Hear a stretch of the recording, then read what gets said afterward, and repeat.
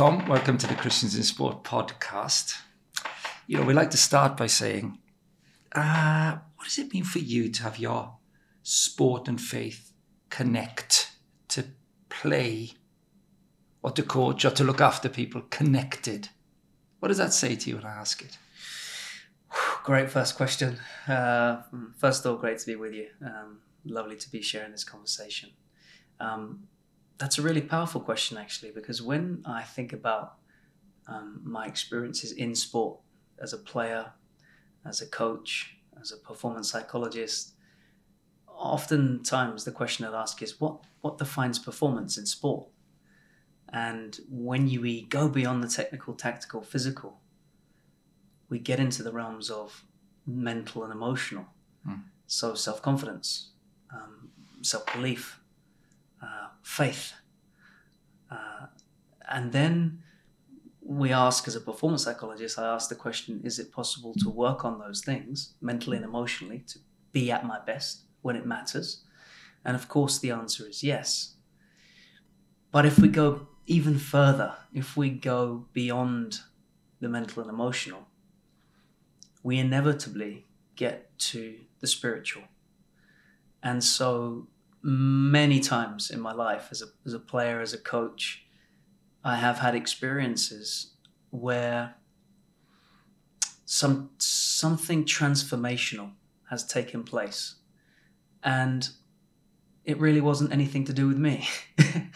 I was in many ways just a channel for that thing to take place. And I'm speaking about influencing positively the lives of sometimes young children, sometimes senior athletes, sometimes experienced directors, CEOs, global heads of department. Something else moving the pieces around. A fascinating start, isn't it, to the conversation, because you're a reputed practitioner. We'll pick on some of the places you've worked. We heard it from Johnny Reid at the beginning, what your CV is. And you've certainly been around the blocks now in professional sport. I am fascinated by the move, the mental, the emotional, to the spiritual. I mean, is that language that is it a concept that you would use in everyday working life when you're working with a range of athletes? What's fascinating about this, Danno, is that it's not just in my professional experiences, but also if we look at the academic literature surrounding things like peak state, self-actualization, how we go beyond just the egoic state into something more than, which allows this potential to unleash itself. And oftentimes it's referenced in the data, this transformational, this going beyond self, not explicitly as a faith based from Christianity, but certainly referenced in the literature, which leads towards faith in God. So that makes a lot of sense. You can conceptualize it as faith in God, as Christian faith in my case, or our case with Christians in sport. But the fact that the literature surrounding your discipline really highlights, or at least points to the transformational away from I. Fascinating to me that I'll pick up then, if you don't mind, there on some of the research you've been involved in, significant research in this regard, because when you started trying to get some depth to your own professional training, you did find that the thesis that you were working on shifted in concepts towards transformational. Can you fill that in for us? Yes. Then? Yeah. Well, it kind of coincided with my professional role at the time. I moved from Brentford as performance coach with the senior team to a role with Aston Villa as head of performance psychology and culture with the senior team. Huge, great big global. Give us that title again. Now, we've heard it earlier, but I mean, adding culture to it is something. Say the title once more. Yeah, so it was a wonderful new role created by the senior sporting director, head of performance psychology, which is well understood in the game, and culture. Did you discuss that together? Did he initiate it? That's a big jump to whole club culture in the Premier League. Certainly is. He wanted it. Certainly did. And I think I say that was my role. Of course, we know that culture is never really just one person's role. But I think it was the club and the senior board of directors signposting the importance of culture, and that if we truly believed in the importance of culture, then we needed to signpost it. Then we needed everyone to buy in, and we needed to comprehend what it actually meant, not as some kind of consequence of random chance, but a conscious, creative process of high performance culture that we were all involved with. Collaboration, I guess you could say, at its best. So Villa were way ahead of their time, I think, in terms of signposting the role and combining the two. Head of performance psychology, which is a pretty big role in itself. Yes, it is. To tag culture onto the end I think, was testament to the fact that they believed that culture was defining in the end for all of us, because we're all creating the culture that we live in. Here we are. So what is it? How do we do that? And how do we improve that process? And then, but I was desperately inexperienced at that time, because I was a lot younger than I am now, and had just moved from Brentford, completely different club, smaller club, nowhere near the size of employees as an organisation, and took a lot of understanding to really get inside the global nature of Aston Villa. It's a Titanic of a football club. So I realised I needed to upskill myself, and but I started the professional doctorate based on asking the question, what is it that defines a culture of excellence in high performance sport? Huge, great big global question, subsequently narrowed down over the years, shifting towards this idea of what is it that helps human beings flourish in competitive sporting environments? You know, athletes, coaches, heads of departments, sporting directors, owners themselves. How do we unleash our inner potential for the benefit of everyone, not just ourselves? And so there was a shift between, okay, high performance culture, but deeper than that. Let's go beyond that. Let's go beyond unearthing a human being's potential. What is it that's required? Now, listen, before we go any further, let's ground this now. Now, I want a day in the life of, now, all the best, right? I want a day in the life of, where should we start? Pick one of the sports and then give us that one, a day, but give us a feel of some of the other sports and sports people you work with. A day in the life of. Yeah, okay. Or, well, where should we go? Well, let's go with British swimming. So, AM meeting, board of directors, thinking about the landscape before Paris 2024, how we best help our emerging athletes come through over the next 2 years, and also solidify the high performance of our current athletes and secure their success. So really just about the journeys of the athletes and how we maximize their long-term performances. Then probably off to one-to-ones with a number of different athletes, and that could be any one of the high performance centres, at Stirling, at Bath or Loughborough. And this is more of a one-to-one interpersonal session, followed by a little bit of lunch, probably somewhere in there, and a flat white. Off to working with the coaches, being in and around the sessions at the centres, so observing training in action, getting to work with the coaches closely and understand where they're at with the programs and each periodized cycle and training plan. Probably culminating in an end of day reflective team performance debrief, connecting all of the practitioners interdisciplinary across the country and in many cases the world, to make sure that we're all aligned. All right, that's British swimming, but what else could you have been doing on that day? Yeah, could have been down to Bristol with the Bristol Bears rugby team in the Premiership, in the Gallagher Premiership, working with a fantastic head coach down there by the name of Pat Lamb. Again, revolutionary leader. He integrates with the players, with the coaches, with the staff, organisation-wide. Understands the role really well. But then it could be off to work with a number of different footballers, professional players in the Premier League, Championship and down. Up to Sheffield Wednesday to work with the first team there, or across down into London to work with GB Basketball. There's just a tremendous variety in the programme, and that's really what I love. That's what I love. And I think it's that variety which improves the role in many ways in different contexts, you know? I've got to ask how you manage to rest, because whenever I do see you, seriously, you've got time. You've got time on the ball pretty much always. And sometimes I'll see you in Zoom calls from your home, with the children around and the dog, wife obviously. But I will, and I'll see you, and you do have time on the ball. Give us a feel of that then, because with a lot of professional people listening to this, how do you find that? How do you do that? It's a constant working progress. I'm not sure if the proverbial balance exists. I'm really not.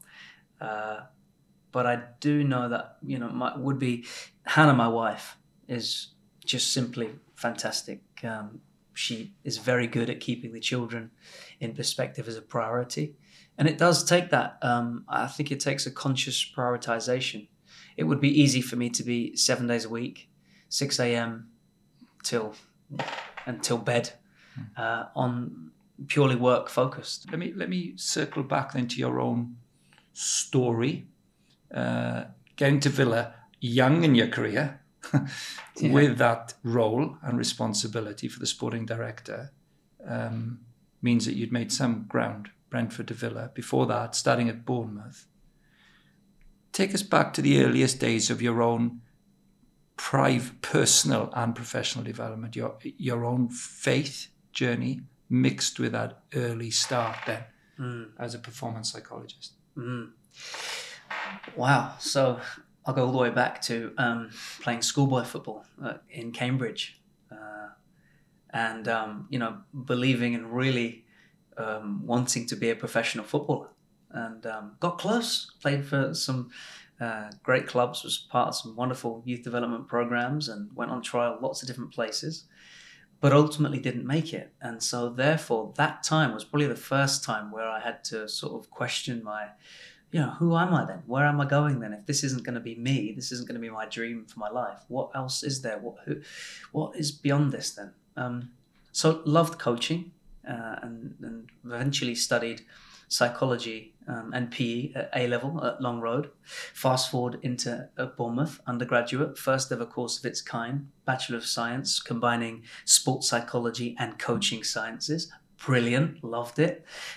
Still wanted to be a coach, because I loved playing still, but I was never going to be a professional. And then very blessed to meet some fantastic mentors whilst I was studying my undergraduate, outside of the university actually, and came into contact with a guy called Joe Roach at AFC Bournemouth, who was head of youth then, and Eddie Howe, who had just finished his playing days and become Centre of Excellence manager.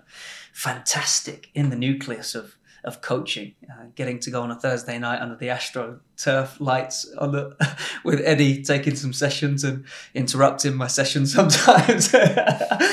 Had a great technical practice planned, and 20 minutes in, he's taking over. No, son, leave it there. Really, really great experience. Hey, was he a great guy? I mean, fantastic. Everybody speaks so well of Eddie Howe. From the beginning, great guy. Yeah, really, really was. Yeah. And so blessed to be in and around, packed full of enthusiasm. You know, for both of us, I guess we both shared that we were just starting out, and you know, everything was possible. Passion and enthusiasm that he had, and his ability to transfer his knowledge from playing to coaching to different ages. Even then, it just finished was really incredible. So, but at the time, to be honest with you, Bournemouth were in League Two. I was still working part-time as a lifeguard, coaching and working for free, providing sports psychology service to the under-18s. And because at that time, what was sports psychology? And how does it make us better? And how can you improve performance? Well, we've never had one before in football, so why would we have one now? Persuade us that, but we're not going to pay you for that, by the way. You've got to do that for free. So that was a wonderful journey. And I remember after about a year and a half, wonderful experiences with some senior pros. Naturally evolves, work with academy players, but then eventually it became very valuable to the senior pros, and because of the, I guess, early success, the opportunity to come to the Midlands.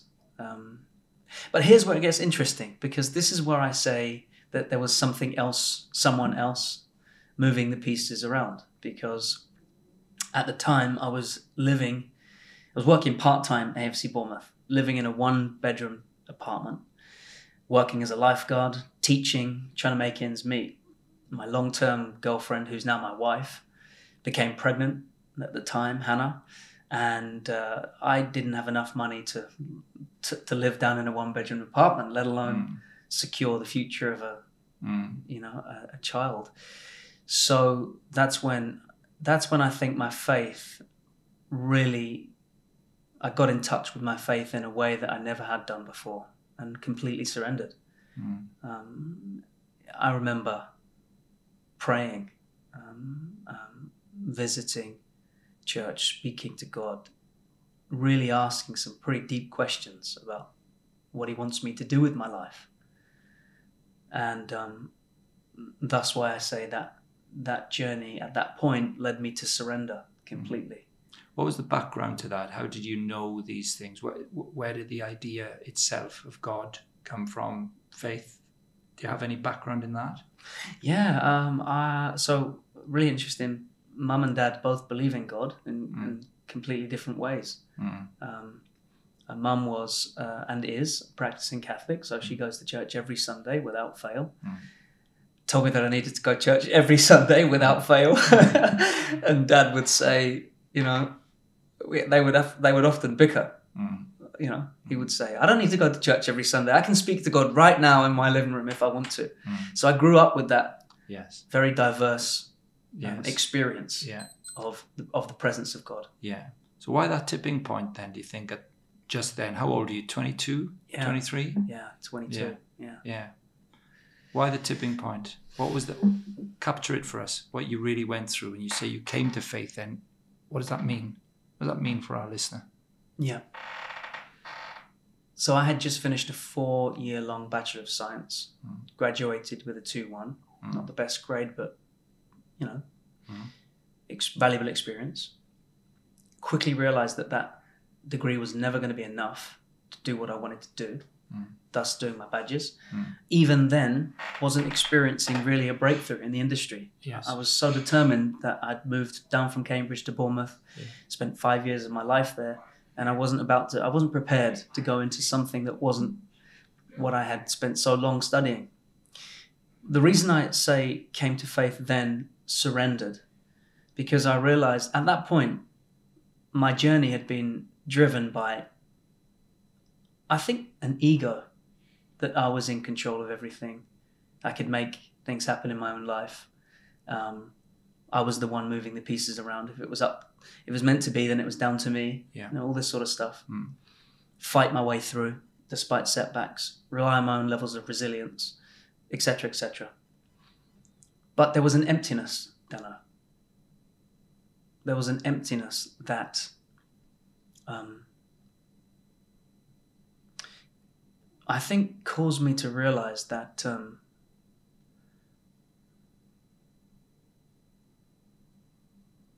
at that point in my life, I knew of God, but I didn't know God. I knew of my mum's connections, the Catholic upbringing, certain different types of prayers, but I didn't truly know him. I didn't connect in a way that is very difficult to describe, if I'm honest. It's existential. It's a personal experience we're talking about here, for sure. Let me push on a year or two from that then. How did that consolidate itself? So coming to Christian faith, an existential experience that becomes a personal reality, which you'll talk to people about comfortably these days at the highest level of sport as a very respected professional person. One more question on the journey to faith. How do you consolidate that security of faith in those first few years? You came to work here, obviously, at Birmingham City, which is where we are today. How did that work? Well, that's what I mean about God moving the pieces around. So backtrack slightly. Back in Bournemouth, nowhere near the finances required to look after a newborn family. And started to just ask God for help about what he wanted me to do with my life. And this is what I mean about not of my own accord. I started to receive emails, invitations, interviews, things that I would normally go after proactively that just started turning up. And I really have to say that that's how it happened. And there was an opportunity that came up here that was part-time. It wasn't even full-time. And but it was on significant more money than I was on in Bournemouth. And so I made the leap to come to the Midlands. No one here, no family, no friends, no. But this opportunity to work for this great club, Birmingham City. And the rest is history from there. But I think it was a leap of faith professionally, personally, existentially, and just completely surrendered and trusted in the fact that this was the right thing to do. I had met Christian people here at the club as part of the process of the interview, although that wasn't how I got the interview. And so I came to acknowledge the signposts along the way, that if this was really where I should be, then, can I have some kind of sign? as part of that process. Yeah. And so the window we're talking about here, Tom, professionally, I think you're coming to faith in this middle 20s era-ish, early to middle 20s. Birmingham City, we went to West Brom from Birmingham. Yeah. Then Brentford, then Villa. So we're moving around a bit now. Villa's a real big job. How is it working out when you're in the Midlands in those other clubs? How is that shaping up for you? What were you learning? What were you developing both professionally and spiritually? Yeah, wonderful. So, first of all, fantastic time here, 3.5 years. Again, progressed through the academy ranks into the senior realms. And the service, I think, of sports psychology was in its infancy, becoming more popular across sporting context. I think in other disciplines, probably more advanced. In football, we are still a little bit behind in terms of a certain sense of, to a degree, open-mindedness of an understanding of what the role is and how it can help. I think there's massive progress now. But I certainly developed a lot of skill sets professionally across when I moved from Birmingham to West Brom. I think the coaching pedagogy at West Brom was something that I'd never seen before. Who's that down to? Well, I think there was some wonderful people there. Dan Ashworth was the director of football. Oh, well, enough said. Dan Ashworth, director of football at the time. That'll do. No, but seriously, I mean, entirely innovative. Yeah. And of course you went to work for Dan. Yeah. Yeah. And at that time, I didn't know what I was about to encounter. I was just going to a new club. I knew that they were innovative, and then I got to know Dan very well. And that's what I mean about being blessed to have so many great teachers and mentors along the way. Yeah. I think he gave me so much, but I think probably a global understanding or appreciation for the main parts of running a successful football club. He opened up my lens, if you like. Yeah. I was looking through a coaching lens. I was looking through a sports psych lens. But he helped me to think bigger, to rise above and see everything from a global perspective. So your move from West Brom to Villa and adding culture to sports performance. Yeah. He has a significant lens offering application there, right? You saw the world differently. You knew it, but Dan was a big encourager in that journey then. Huge. And he believed in it. You know, here he is at the top of the football club. Yeah. A leader, outstanding leader, will continue to be, who continuously improves, which is one of the things I really love about him. But he really understood the value of the role and how best to integrate the role across all the departments, not just in the coaching realm or not just with the players. So helped me, big influence, really big, strong, positive influence, helping me to grow up essentially in understanding how the role might benefit. But then, of course, very quickly I moved to Brentford to work solely with the seniors. Yes. So that move to Brentford, and they were, I mean, look at them now, but it started then. Yeah. I mean, the investment in Brentford, when you went there, was a very, very, very clear qualitative and quantitative analysis of how to build a football club. Wow. So you were in with those guys right at the beginning of that process. Yeah. Tell us a little bit about what you were learning there professionally and personally. Well, I think what I've learned is that, just to name drop a few of the significant people involved in the project. Matthew Benham. I mean, what? He was the owner, right? He was the one with the foresight. Give us a couple of lines on that, because I'm saying Dan Ashworth, who is now at Newcastle United as the sporting director, but really galvanised the whole England setup just before leaving for Newcastle this year. So, absolute giant of the last 12, 15 years, Cambridge-based. Yeah. Nice. At one point, get that in. But when you went to Brentford then, so Matthew takes over the club. Give people a feel of what that meant, because it was a radical transformation.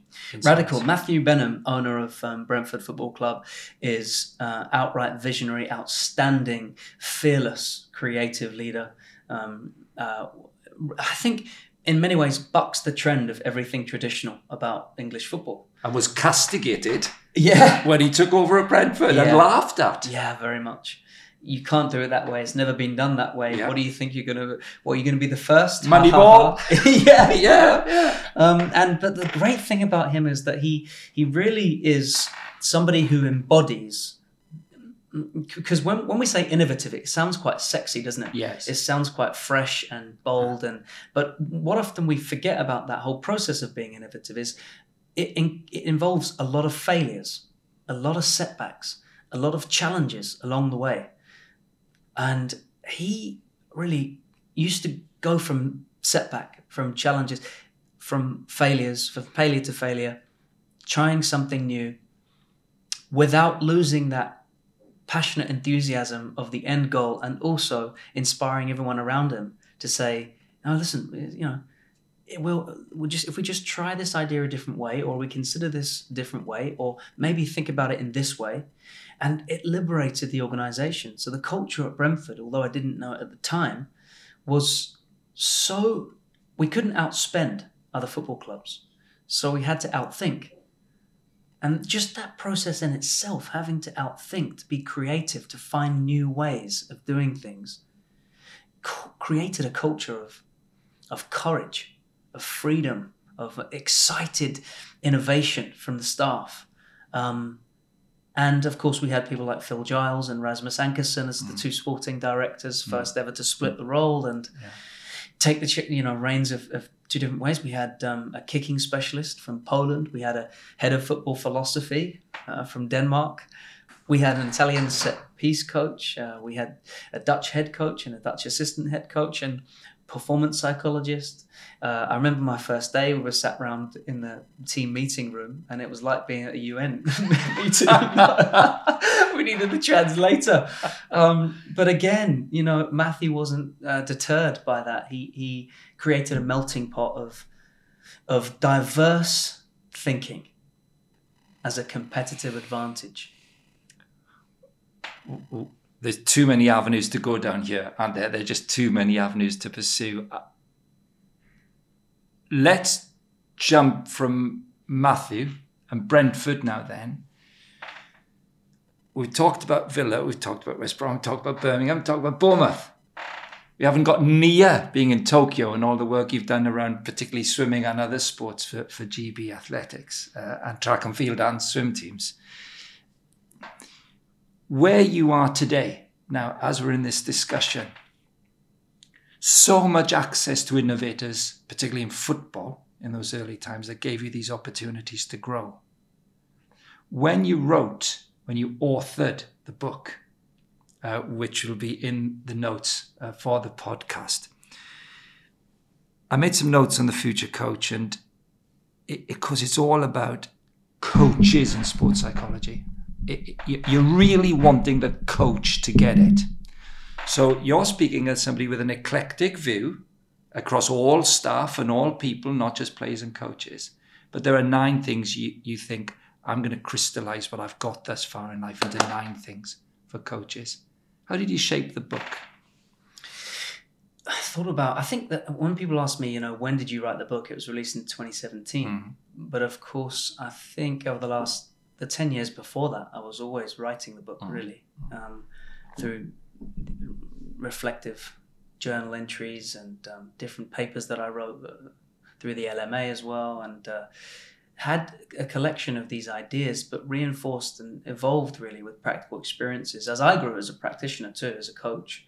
So I think the book was in the writing since 2007, but surfaced in 2017 as an amalgamation of concrete experiences that I knew at that time really made a difference, because I'd been privileged to have been in some incredible frontline dressing rooms under some significant head coaches, managers, directors of football, owners.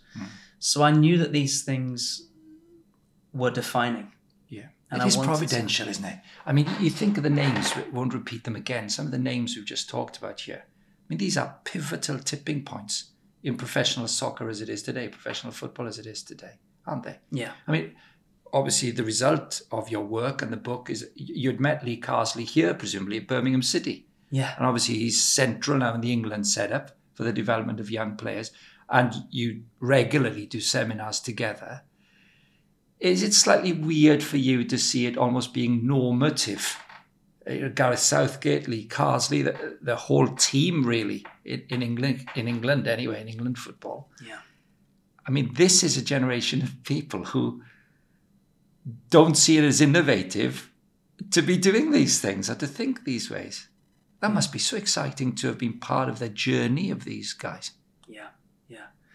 Yeah, absolutely. And like you said, there are so many names to mention that we probably couldn't mention them all. No. But I think to come full circle, it reinforced my faith that these things were important. Yeah. And that a new generation of coaches had emerged and were emerging and are emerging to shape the very fabric of football in our country.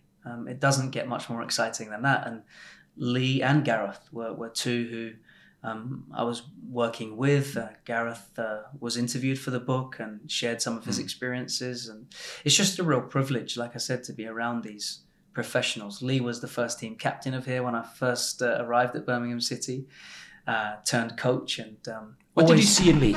What did you see in Lee? Somebody that was able to continue to evolve, to grow, to improve, not to be afraid to think differently, I think. That was the one thing that stood out. He was senior first team captain. But even at that time when he was 17 years in the Premier League, captain every club that he'd been at, arrives at Birmingham, first team captain. But what he did as a captain is brought the young players with him, spent time speaking with them, working with them. If he was involved in a practice, he'd actively be coaching them through whilst in the practice and playing and performing himself. So ultimate senior leader within the team, but cared. It brings me right back to the first chapter, which is the relationship coach. Yes. The relationship coach, on this idea that people don't care how much you know until you know how much you care. Okay. But in your time, you say 2007 to 2017, in that decade, the book's written. But ridiculous, really. I mean, this is a formative stage for you, but it's synonymous, or it's coherent because it's at exactly the same time as significant changes in English football. EPPP comes a little bit after that, but the whole vision of the Elite Player Performance Plan was both technical and tactical and about personal, about holistic people. Slip over to your other hats then with GB at Tokyo. And for those, I'm sure people would be interested in this, the sort of historically macho male football world of the noughties that we've seen transition in. When you move from that to working with individual athletes, track and field athletes, swimmers. That's a shift, right? Where was that world at in relation to your football world when you first stepped into it? Well, without being disrespectful to the industry of football, when I started to work in other sports professionally, I realized how far football actually was still behind. And Olympic sports in particular, it was like stepping into an oxygen chamber, because I didn't have to convince or persuade anyone that performance psychology, mental skills training was important for elite performance. It was the reverse. They wanted as much as possible to search for the 1% that would define performance for them when it mattered in the arena. And so, again, richly blessed to walk into an environment that was led by some senior directors who created that culture, who accelerated that culture. And my integration into Olympic sport was really because of the culture and leadership that those senior directors... What was the first step of that? How did that happen? Because you'd worked in football for a long time. Yeah. Big decision, actually, to take work outside of football, contracts and jobs and roles in big professional clubs. What was the action that precipitated that move? What did you do? Well, some reflection. After I got sacked at Aston Villa, we lost to Fulham at Wembley in the Championship playoff. And some significant reflection took place over whether or not I wanted to be involved in professional football full time. I'd done it for 15, 16 years of my life up to that point. And I just felt, again, that that I needed to go and experience different performance contexts to understand my role. I needed to grow, actually, to go beyond the performance psychologist working in football, to go and experience different environments, to go and see if what I knew could be applied in different environments. So the first step was to reflect on that. And of course, when you leave a job or a position, you're afforded that time to go and do that. So then through different series of conversations, really working with other practitioners, I've had a mentor work with me for many, many years by the name of Bill Beswick. He's been so influential for me professionally. And so we did progressive thinking together to sit down and think about what the next step would look like, and formulated this idea of, going independent, becoming an independent consultant.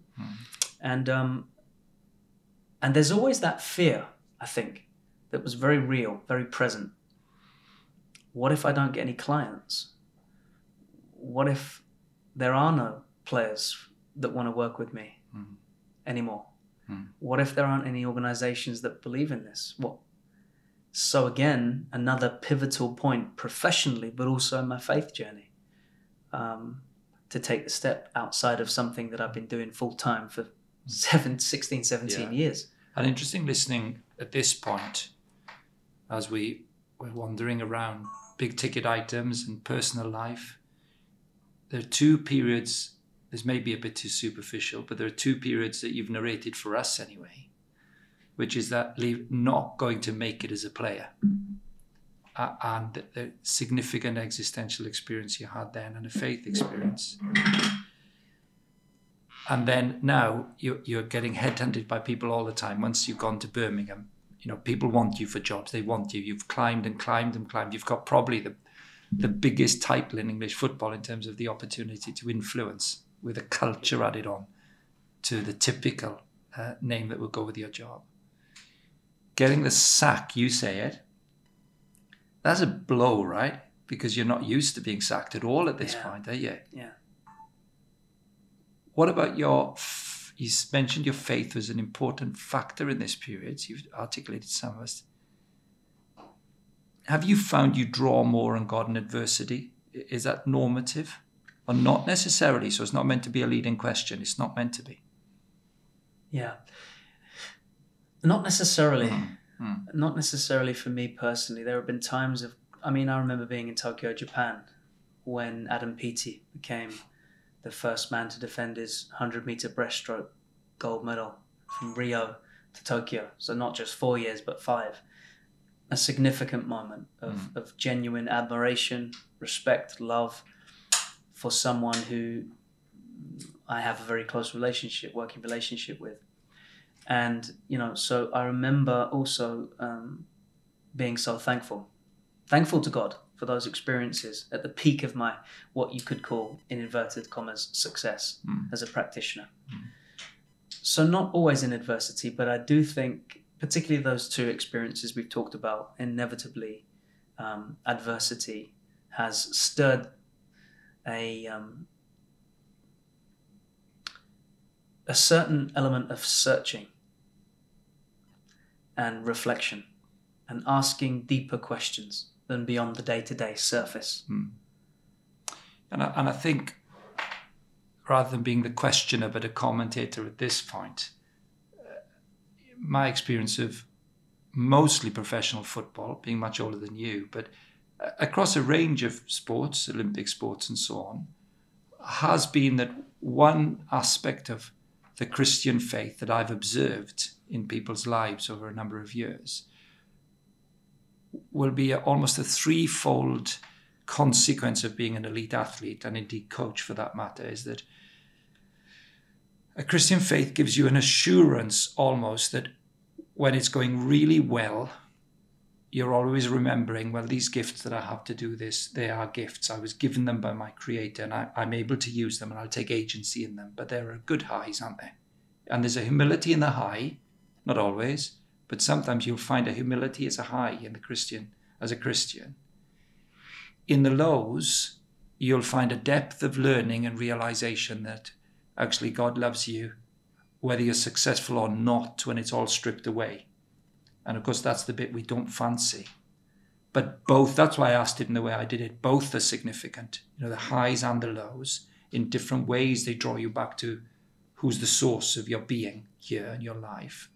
And then finally, and I hear this in you here now as we're talking, those two things give the capacity to give away, to love, to not be so consumed with one's own success or failure at any one moment that there's something left in the tank, as it were, or change the metaphor, in the ram, to give to the other, to get your eyes off yourself. Would that be a fair reflection of your ups and downs? And how have you used that capacity to have equilibrium, to love others in your professional life? It's Danno, I think I'm still on that journey, is the first thing to say. So I don't believe for any second that I've got it cracked right now. But what I think changed is that ambitiously striving occupationally to get to the top, in inverted commas, was very much driven for me by the sense of the ego, particularly when things like television documentaries came out, Sky Sports, BBC, Netflix, across different production companies. There's a temptation for the ego to get involved and say, you're the man, well done. And then I've got this sense of, for me, my background in working class family. So none of my parents or family members went to university. And so there's that personal journey as well that you reflect on and say, the temptation is to say, yeah, I did this. So my ego was large. And then there's this wonderful thing by Dr. Wayne Dyer. I've got to bring it up because it's my go-to. When I want to see, this is one of my islands. The ego, edging God out, EGO, edging God out. And there are 5 constructs, and I can recognize myself in this so much over the years, and even to a degree now. Number 1 is, I am what I have. So let's think about this in the context of industry. So here's an industry with stratospheric finances involved that inevitably at some level can lead to the corruption of character, let's just say. Number 1, I am what I have. The money, the cars, the fame, the status. That's my identity. Number 2, I am what I do. I am the head of. I am the superstar striker. I am the gaffer. I I am what I have, I am what I do. Here's a big one. Number 3, I am what other people think of me. The press, the media, the fans, the sponsors, the manager, whoever. Number 4, I am separate from others. 5, I'm separate from God. And I think, to go back to your question, during the times of adversity, I've been able to recognize how large my own ego was during the successful times. And therefore a depth of reflection that went beyond this surface identity of those things, which ultimately results in I'm a child of God and Jesus Christ is my Lord and Saviour, and everything that I have here on the earth is a true blessing. It's a gift, as you just said. When I recognize those gifts, that's when I'm less concerned with what success is. I'm less concerned with whether or not the managing director of the organization is going to think I'm good at my job. If I give a presentation, I'm less concerned with what the so-called key decision makers think, and I'm more focused on whether what I'm saying is true or not, and how can it help others.